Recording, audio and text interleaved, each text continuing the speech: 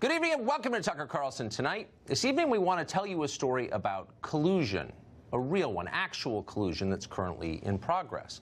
There are no shadowy hackers or imaginary rendezvous in Prague in this story.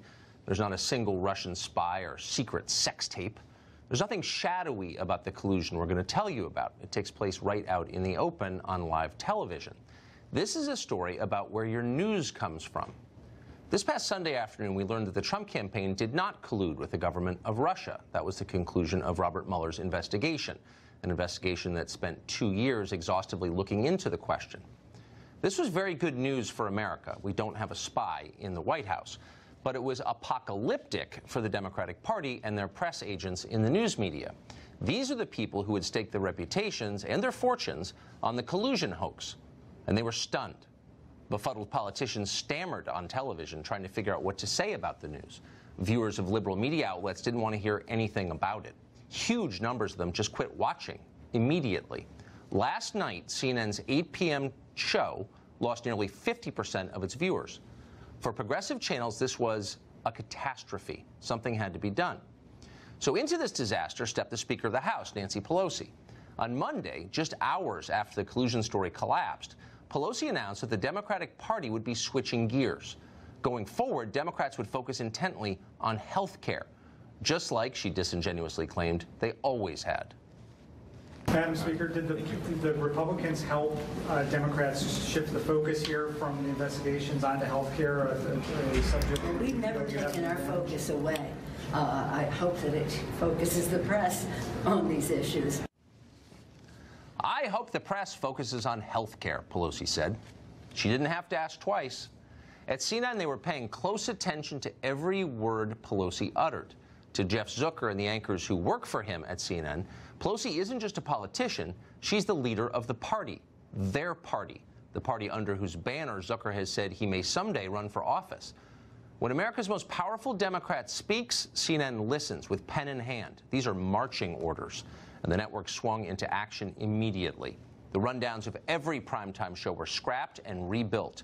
Gone were the segments about office towers in Moscow and Carter Page's spying and Don Jr. going to prison.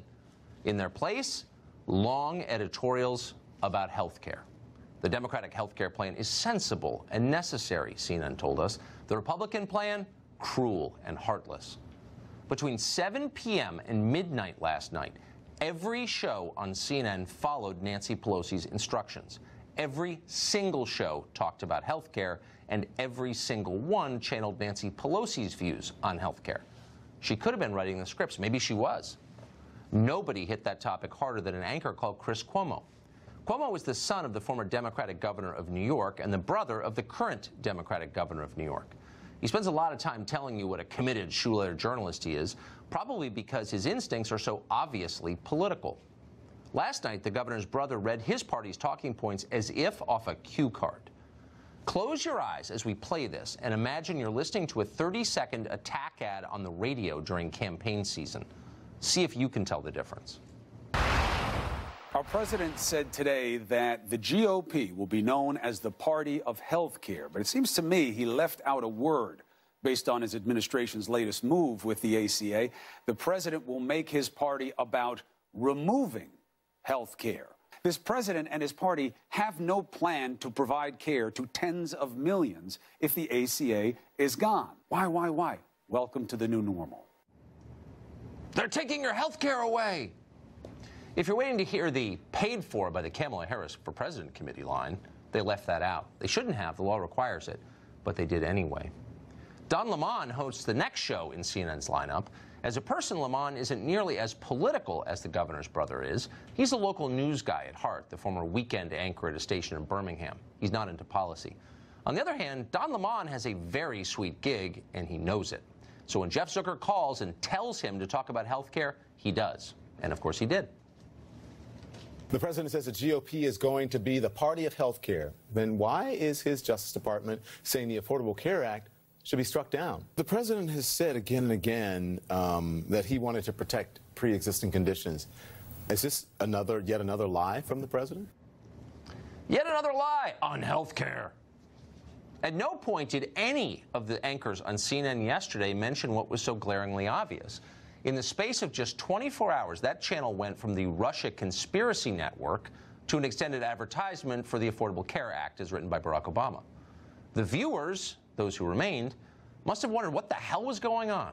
Where's my segment about how Don Jr. is going to prison? I want to hear more about that. But no. On Pelosi's orders, it was Healthcare Week on CNN. And they were back at it this morning, assiduously. Starting at 6 a.m. today, every single show on CNN's morning lineup and all through the day regurgitated Pelosi's talking points to the word about health care. Republicans will make you sick. Only Democrats will make you well. Every single show made that point. If you were stuck in the airport, it was like living in North Korea. A speaker bolted to the wall above your head, blaring an endless loop of propaganda you can't turn off. Giving House Speaker Nancy Pelosi and congressional Democrats just the opening they needed. And it puts health care for millions of Americans in some level of uncertainty and also jeopardy. What would happen? I mean, what would happen? What would millions of Americans lose? Just to be clear, Republicans do not have a plan to replace Obamacare. The fate of health care for more than 20 million Americans insured through Obamacare and Medicaid expansion hangs in the balance. As of this moment, Republicans have not offered a single new alternative to Obamacare. Some people characterizing this as a gift to Nancy Pelosi going into this next 2020 election. Get rid of Obamacare, says the Trump administration. Okay, so what's the plan to replace it? We don't know, says the Trump administration. Simply repealing Obamacare without Republicans coalescing behind an alternative would throw the healthcare system into chaos. That is laughable. You read my mind. I wanted to get you to respond to the president saying that we will have a plan. Laughable. Noted. Laughable. We have no idea what they've been showing over on CNN for the past 4 hours. We had to turn it off at 4 p.m. But if we had to guess, health care. Oh, I'm sorry. I'm getting word from our... Okay, we have a news alert now.